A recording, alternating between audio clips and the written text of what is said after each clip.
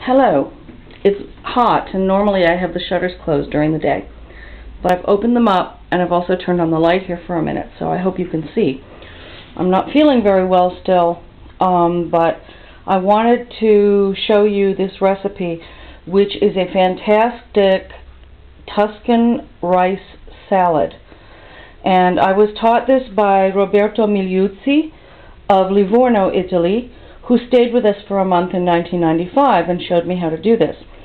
Now, I do not have all of the ingredients that he recommends for this, and some of them are not as fresh and high quality as they could be. But I want to show you this because it's really lovely. Now, this is basmati rice, which I cooked this morning.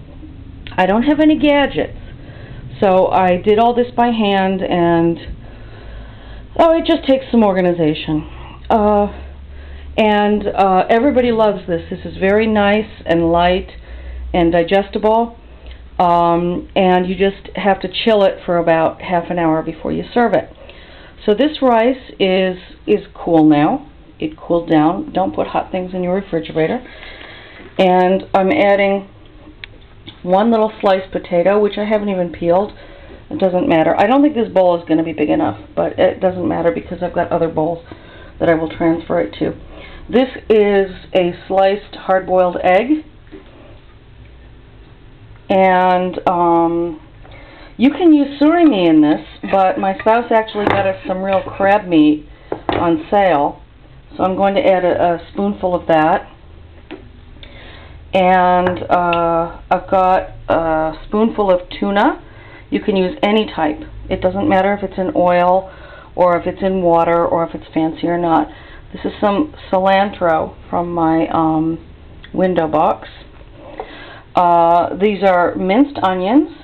This is half of a corned beef pepper, which is a mild pepper.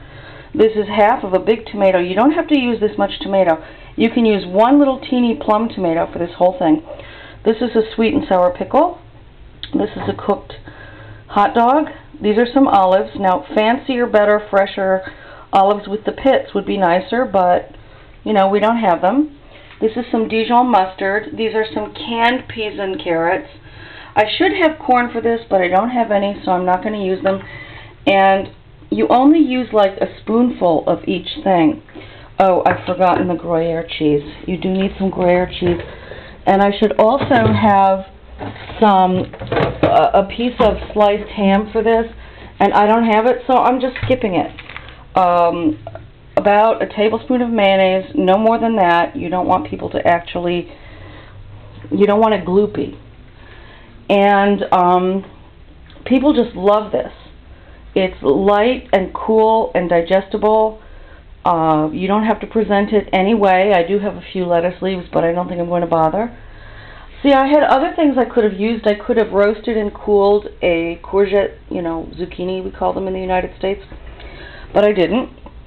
And even though I'm missing some things, this is it. This is a Tuscan rice salad. Very, very small quantities of everything, and I know it's a pain in the butt. You're like, oh, I'm not going to buy all that stuff. You do have to make a list and go and get the stuff. And, of course, you could use parsley, chives. Scallions are nearly impossible to get here in France. Apparently they're illegal because a lot of them are GMO. It's just delicious because there's the onion in it. You know, onions don't keep for more than 4 hours. But don't worry, there won't be any leftovers. I mean, we'll eat probably quite a bit of this for lunch, and if there's anything left over, believe me, we'll eat it for dinner tonight. Alright, I hope it gives you the idea. Yeah, you do add a little bit of salt and pepper. You could use garlic. You could use a lot of different things, but this is the essential idea, so you know about this. Alright, see you